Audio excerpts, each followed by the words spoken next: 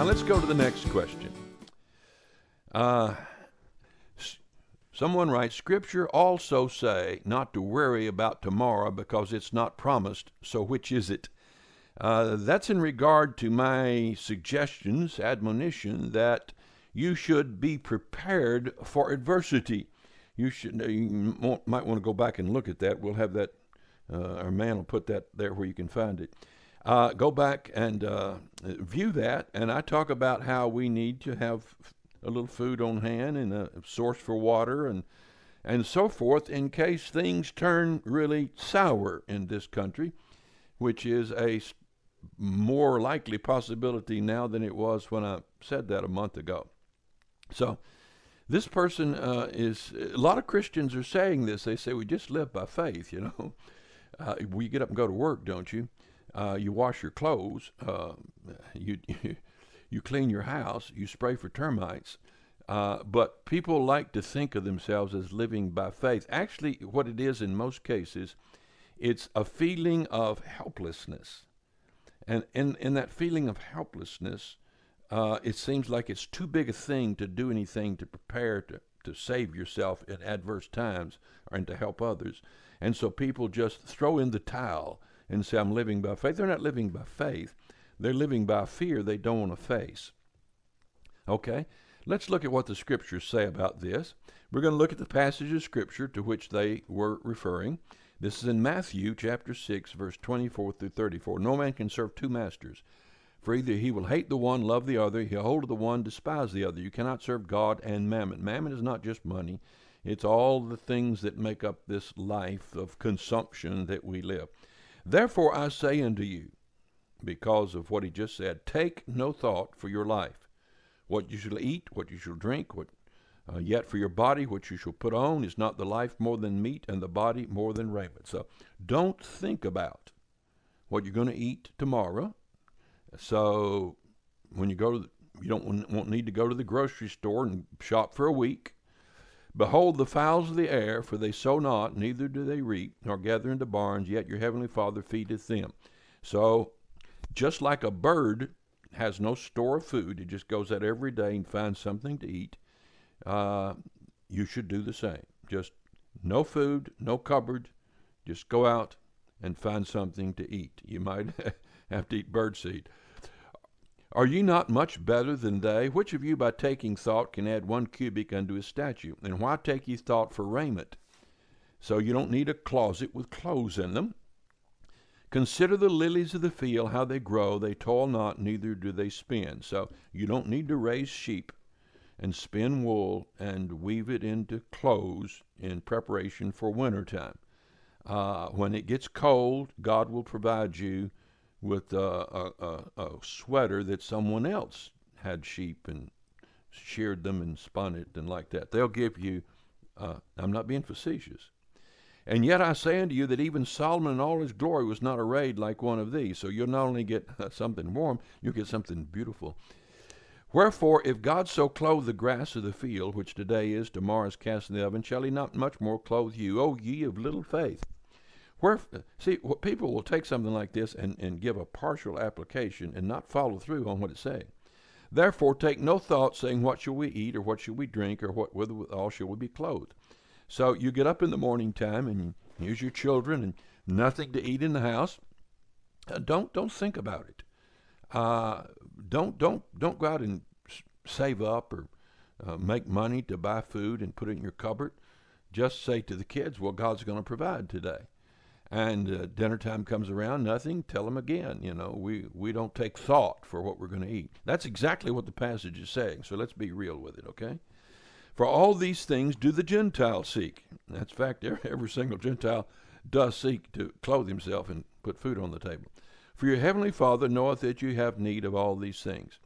So applying this as it is written, there's no margin for any preparation for food or clothing or house or anything else. But seek ye first the kingdom of God and his righteousness, and all these things should be added unto you. So he said our time should be engaged in seeking to advance God's kingdom and righteousness. Take therefore no thought for the morrow shall take thought for the things of itself. Sufficient unto the day is the evil thereof.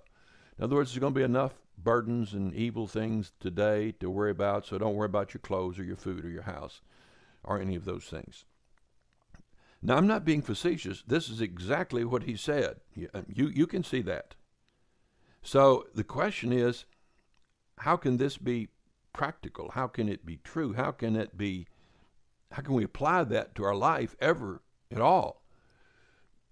Well, this wasn't written to you. Let's see who it was written to. This is in the book of Matthew, and if you've got my book, 8 Kingdoms, you understand the difference between the kingdom of God and the kingdom of heaven. This is the kingdom of heaven. Won't prove that to you here. Go back and look at the book. Or I have some teaching on it you can find online too. Now, Jesus goes on in the same book of Matthew, and he says to his 12 disciples that these 12 Jesus sent forth and commanded them, saying, now he's applying what he's taught here before. Go into the way of the Gentiles. Go not into the way of the Gentiles, and into any city of the Samaritans. In other words, do not take the gospel to any Gentiles, nor to any Samaritans. Only take it to Jews. Now, is that applicable for today? Well, no, because this was a different time, a different group of people for a particular purpose. Go ye rather to the lost sheep of the house of Israel, and go preach, saying, the kingdom of heaven, not the kingdom of God. The kingdom of God's the church. The kingdom of heaven is not the church, is at hand. Heal the sick, cleanse the lepers, raise the dead, cast out devils. Freely you received, freely give. Now, I don't know any preacher on the face of the earth, nor have I read of any that fulfill that as the apostles did. Provide neither gold nor silver nor brass in your purses. So don't take any money with you, nor script for your journey. Don't take a Bible. Don't take a notepad. Don't take a pencil. Neither 2 coats. Don't take an extra garment to keep you warm when the temperature drops. Neither shoes. Assume that not take 2 pairs of shoes. Nor yet staves. A stave is what you use to walk with through those mountains and around those rocks. He said, don't even prepare yourself when you leave home by taking a staff. For the workman is worthy of his meat. Now, what's he saying? He's saying, you're a workman. I'm talking to workmen here.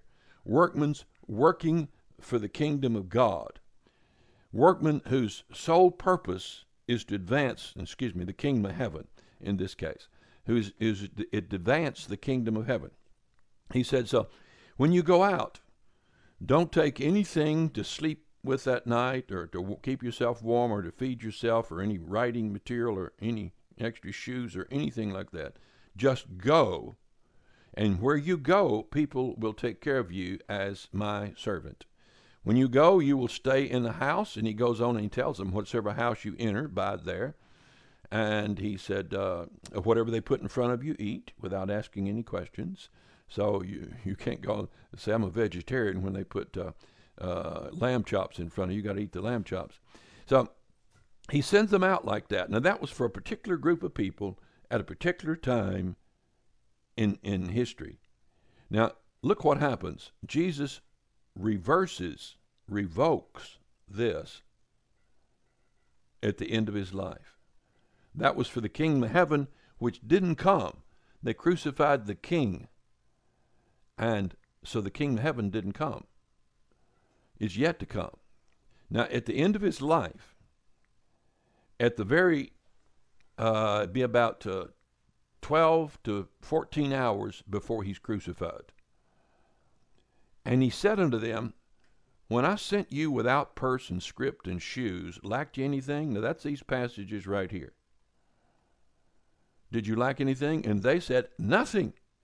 In other words, God did exactly what he said he would do here in these verses. Take no thought for your life, what you should put on, or raiment, so forth. God clothe you, he'll take care of you. So he said, did you lack anything? And they said, nothing. Then said he unto them, but now, that's like a reversal. He that hath a purse, let him take it. So take your money with you this time. And likewise his script. He that hath no sword, now he told them before, if any man smite you on the right cheek, turn to them on the left also. He said, if they compel you to go a mile, go with them twain. That was how the missionaries were sent out to preach the kingdom of heaven, and the Messiah was there, ready to set up that kingdom. But they rejected it. He said, now, if you don't have a sword, let him sell his garment and buy one. In other words, it's more important now to be armed than it is to be clothed. So you need to be packing when you go now, Jesus told the disciples. Now, there's been all kinds of attempts to interpret this, saying the sword is your Bible. That's a bit silly. They won't even need to address that. That's as silly as the flat earth. I say unto you that this is written must yet be accomplished in me, and he was reckoned among the transgressors, for the things concerning me have an end. So he said that passage in Isaiah has to be fulfilled. And they said, Lord, behold, here are two swords. So they pull out their, be bigger than this, they pull out their weapons. Lord, here are two swords. And he said unto them, it's enough. Now, somebody wrote in one of the, another question answer, and said, but Jesus told them to put their weapons away, their swords, a few hours later when he was, no, he didn't tell them to put them away. He said, put them back in their sheath, put them back in the holster. Keep them, but this is not the time. Jesus didn't intend for them to defend him and keep him from being crucified. He came to die for our sins. It's enough. Now, if you have trouble with what I've said, it's simply because you don't know the Bible. You don't need to be a Bible scholar. You just need to read it. If you hadn't read it through 10 times, then you're ignorant of it. If you've not been a student of it, and studied and analyzed and taken Bible programs. Now look up the word Jesus here. It appears 984 times in the Bible. The word Emmanuel appears twice. And so the answers I give you are not mysteries, that stuff I had to learn in Bible college. It's stuff I get out of the Bible itself. There's no excuse with a modern Bible program. Even Google, you can look this stuff up and learn and answer your own questions. It doesn't take a genius or a college graduate. Now, here's what he says in the New Testament. If any man provide not for his own, and especially for those of his own house, he hath denied the faith and is worse than an infidel. So, sir, ma'am, if suddenly the government says if you don't receive that vaccination for your children, you won't be able to get into a grocery store. That vaccination has got a marker in it that lights up, a fluorescent marker, so they can just shine a light and see if you've had the vaccination. If you hadn't had it and they say your kids can't go to school, you can't fly on an airplane, you can't buy groceries, you can't go to any public event, you're cut off from society. If they say that, will you be able to feed your children? Will you be able to grow your food? Will you have water when they cut your water off? Now, I'm not saying that's going to happen. I'm just giving you a chance, a possibility of something that could occur in the future. It's one of many, many possibilities. So are you going to provide for your own household?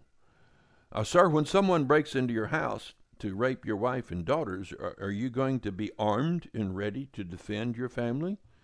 Not a gun in a closet with the ammunition somewhere else. I mean one lying beside the bed that you can lay your hands on within 1 second. I'm talking about one standing in the corner. I'm talking about one under the edge of your mattress. Are you armed? Are you ready? Are you trained to defend your family? If you're not, then what kind of man are you? I'm sorry, I'm getting kind of preachy here on this, but you get the point. You know how I feel anyhow. Proverbs 6:6-11. Go to the ant.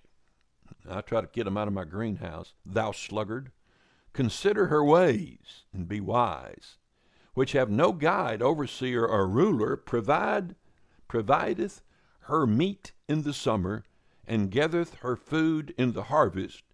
So the ants lay up food for all winter. Bees do it too. Lots of little creatures do that. They provide during the summer. Squirrels. I got a yard full of squirrels. They will gather nuts and place them in trees. I go out and lift the hood of my Jeep in the springtime, and it's full of acorns underneath the hood on top of the air breather. Squirrels are busy little creatures providing for themselves. O sluggard, when wilt thou arise out of thy sleep? Yet a little while, a little slumber, a little folding the hands to sleep, so shall thy poverty come as one that travaileth, and thy want is an armed man.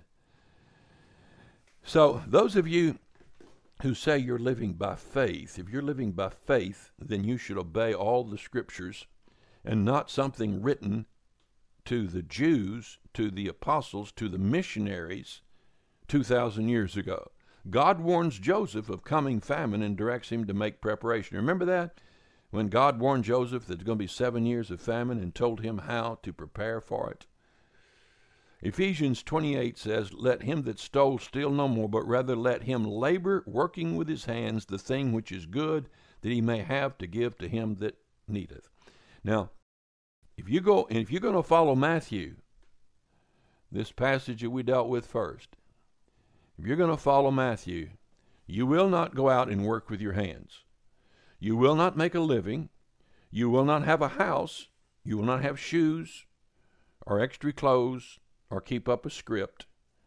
You'll not prepare any food or store any up or lay out firewood for the winter. You will go out and obey God, taking the gospel of the kingdom of heaven, which is out of date now, to the whole world. And you'll be taken care of by God's people. But if you're not such a missionary, you're an ordinary human being, then you need to lay up in store, not only for yourself, but the Bible says that you will have and be able to give to those that are in need. So I work not just to provide for myself. I lay up not just to provide for myself. I prepare my knowledge, my understanding of survival, not just for myself, but for all my friends, my neighbors, and the people within proximity to me that I would be able to help in time of need. So that's the answer to your question. It's a good answer because it's a biblical answer.